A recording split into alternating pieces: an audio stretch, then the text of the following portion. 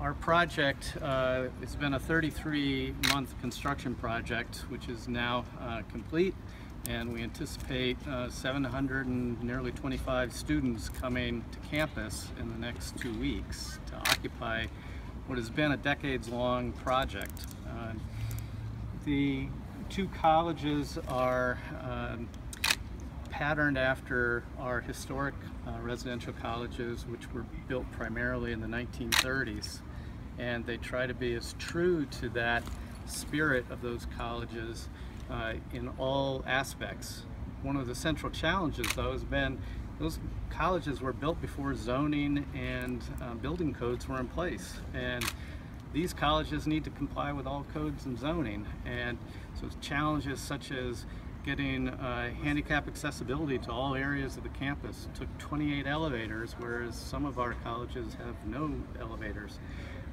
We can no longer have loading offloading in the street. So we have a covered loading dock. None of our existing colleges have loading docks.